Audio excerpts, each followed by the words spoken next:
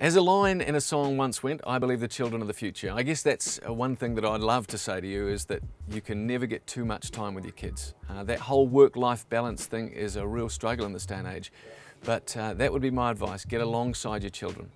Spend time with them, hug them, kiss them, tell them how proud you are of them, and let them know deep in their little hearts that you have unconditional love for them. It's not based on their performance. It's not based on whether they come home with all A's in their reports.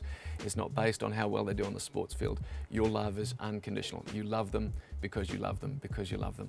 And you know, I heard it said once that love is spelt T-I-M-E, and I reckon that's so true.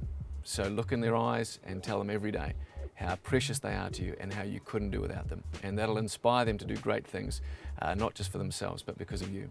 So that's the best thing you can give your kids.